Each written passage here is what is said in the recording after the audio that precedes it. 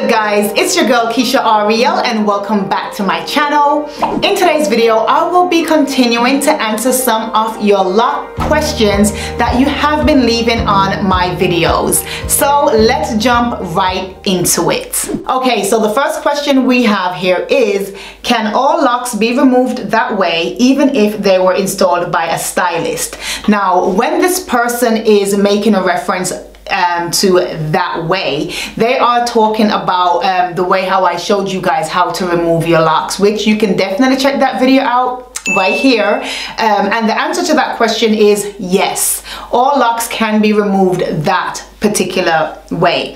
The thing is, whether you have it installed by a stylist or not, that does not change that the hair is locked, which is tangled. And basically what I'm showing you in this particular video is how to untangle your locks in a safe way without damaging your hair. Now, I also have another video on my channel where I installed instant locks, and I also combed out my instant lock in the same manner. Now, there was a slight difference in how I took down the instant locks, and that was only, the difference was only that I didn't use conditioner, and I did explain to you guys in that video as to why I didn't use the conditioner. It was because I simply installed the locks immediately and I took it out. So it's not like my locks, my instant locks, had like years of being compact together and needed to be softened to a great extent. So I was just able to just quickly comb through it that particular day when I installed it and took it out. So if anyone come across that particular video, as I did mention in that video, always refer to the original video of how to take down your locks properly and in a safe way so that you're not damaging your hair. Okay, so moving on to the next question.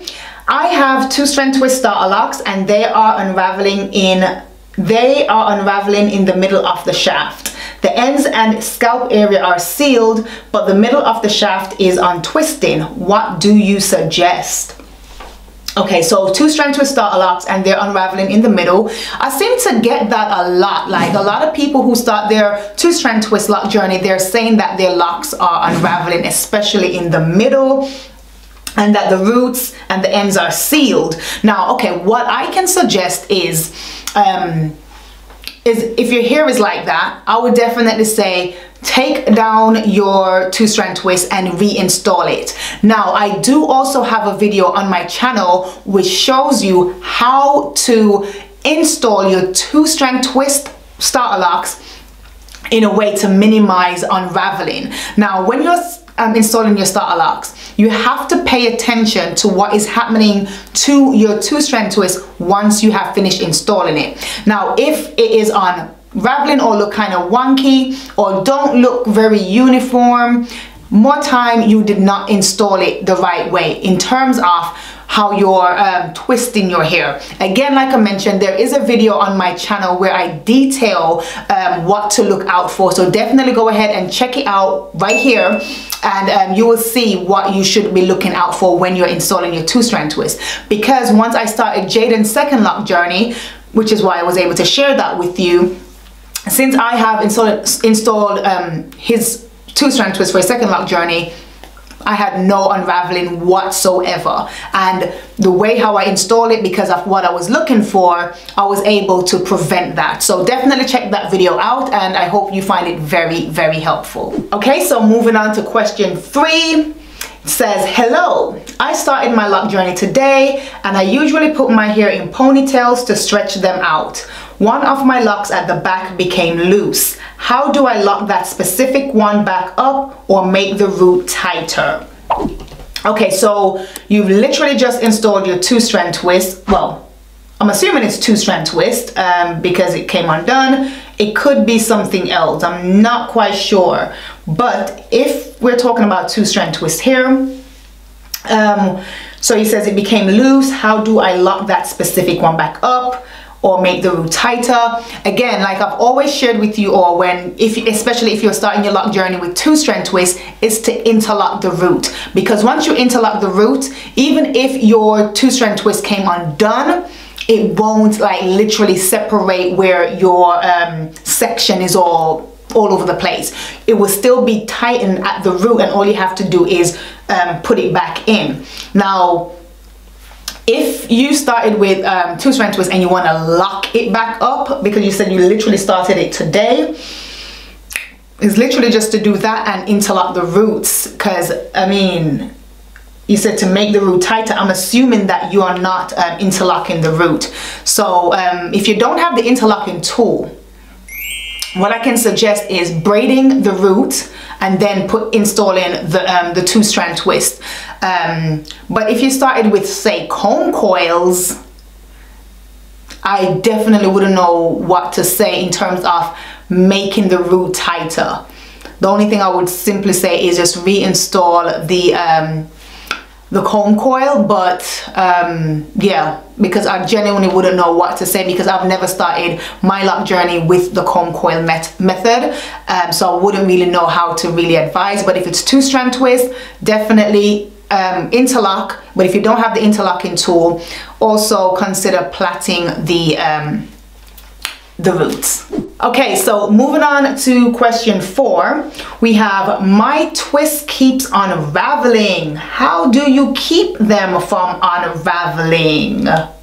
You know, as I've said before as well, when you start your lock journey, if you are not starting with instant locks, then expect unraveling in some way, shape or form.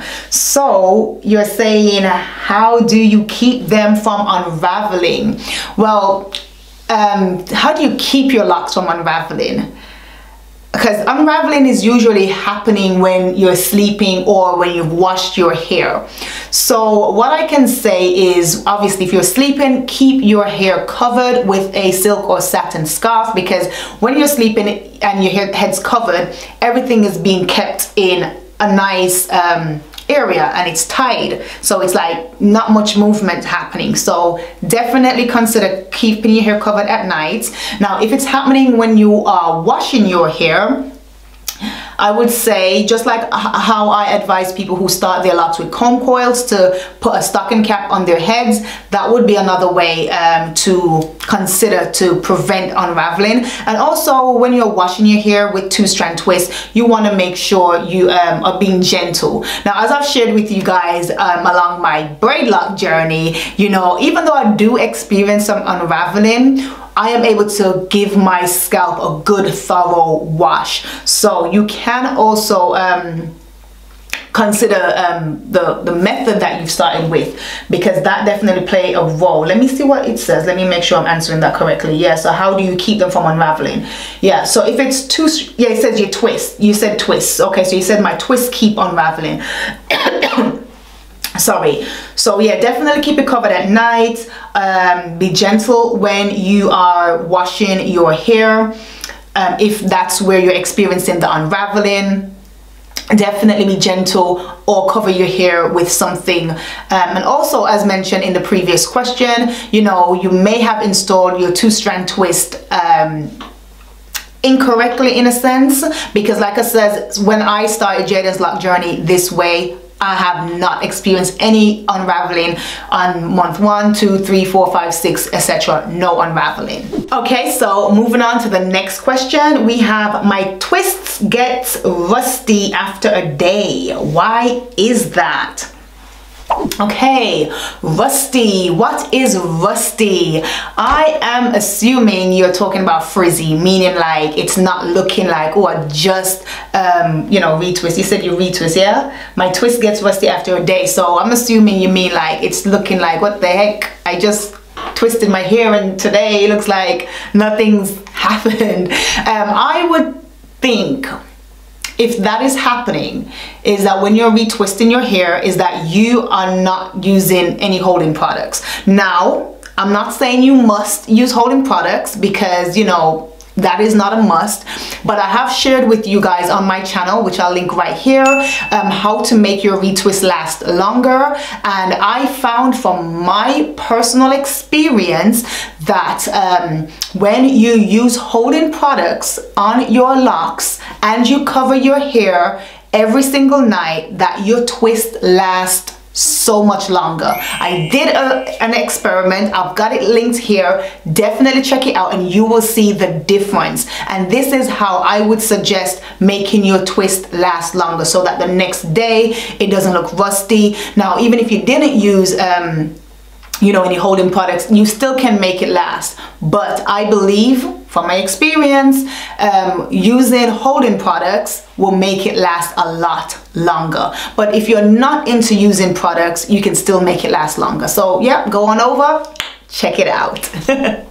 Okay, so the next question we have here is, I followed your videos and did start locks using the interlock method on my son a couple days ago. He has mixed hair and they keep unraveling in his sleep. Not all of them, but at least 25% of them. Is it because of his hair texture? Yes. The hair texture definitely plays a part. Like I've always said this, your hair texture plays a major role in how long or how quick your hair will lock, and you know, the unraveling process as well. Not that there's a process for unraveling, but I mean, like, you will experience more unraveling, especially if you have a softer texture hair or looser curl patterns.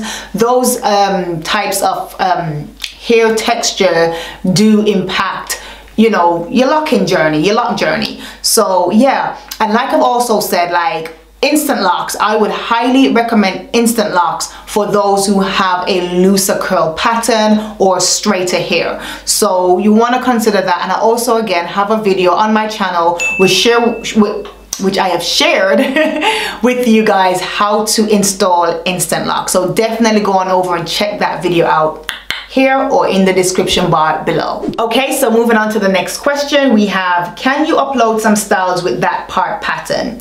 Now, as you guys know, I share with you guys the grid pattern because that is the pattern I use when I start my lock journey as well as Jaden's lock journey. And even when I shared with you my oldest son lock journey with his braid locks, that was the braid pattern, the grid pattern, the parting pattern that I shared with you guys, which is the grid pattern.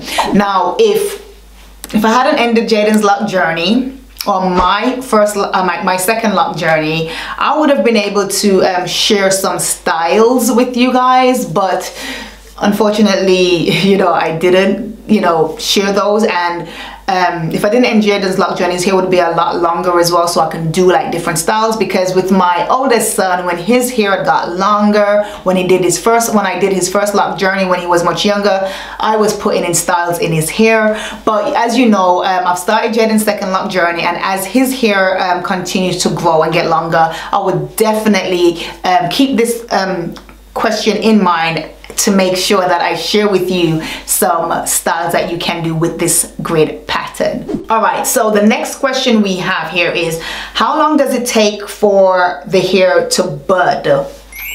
Now, budding, I usually say budding you will see your hair bud within the first 3 months. You will definitely experience it. You will definitely experience, can I get my words out right? Can I speak correctly? You will definitely experience budding within the first 3 months. Now, as I have shared with you guys in my 6-week lock update with my braid locks, that I experienced budding within the first month. Now, I feel the reason that happened is because, you know, braids is different from 2-strand twist, and because when I go back in my memory, there was budding, but I can't remember if I noticed it after 1 month or after month 2 or 3. But I know for sure you can experience it within you will experience it within the first 3 months. Now with braid locks, I feel like I was able to see budding much quicker because it's like so much more tighter on the roots, so the hair is locking in the, you know, the looser part. And then when I interlocked, I was able to see that, whoop, look, there we go, some budding's happening. But anyway, to answer the question, which is how long does it take for the hair to bud, it takes between 4 weeks, I was gonna say 4 months, but 4 weeks to 12 weeks. So definitely within the first month to the 3rd month, you can expect to see budding going on. Okay, so the next question we have here, which is a little bit rude, but I am going to answer it anyway because some people feel like they want to be rude and want to come out there. I was going to actually ignore it, but I was like, you know what? I got time today. Okay, so they ask, there goes, please cut his hair. I don't understand locking kids' hair. Shouldn't that be their choice to make? I'm gonna try to be nice answering this. Please cut his hair. First and foremost, who are you to tell me what to do with my child? Nobody. You don't run my house. My children don't run my house. Me and my husband run this house. So as a parent, I will make the choices that I feel is best for my child. Okay? So you said as well, shouldn't that be their choice to make? No. That's not my child's choice to make. Just like if my child was like, Mom, I want to eat candy all day for dinner. Is that his choice to make or mine? I'm the parent. I'm the responsible one. I'm the one who determines what you should and should not do, especially if it's something silly, right? Kids can't make certain decisions. This is why they have parents to guide them and show them what's up, okay? Now, when I started my son's lock journey, he didn't really like getting his hair combed. I didn't want to cut his hair. I didn't want to do that. That's my choice. There's so many people out there that children have long hair. And that's the parent's choice. It wasn't the child's choice. Okay? So I made that decision. So it's not his choice. However, when I combed out his locks, and for his second lock journey, he actually asked to get his locks back. He wanted his locks back. So I did it. But at the end of the day, no. When I installed his locks, that's not his choice, because what can a 3-year-old tell me that they want from what they don't? Because I started his lock journey when he was 3. What? No, that's not his choice. That's mine. I'm the parent. When he becomes of age, much older, more sense, and know right from wrong and what is this and not necessarily that having locks is right or wrong, then he can make his own choices. But until then, I am the parent. I make the choices. You don't like it? Oh well, bye-bye. Okay, so with that out the way, moving on to the last question, we have, do you think you will ever freeform? Freeform, just out there like that? Just no. I wouldn't freeform. I don't have anything against freeforming, but I just don't like that for me. I like things to look a certain way. I like it to be neat. I want to cultivate my hair in terms of like retwisting it, make it look nice and cute.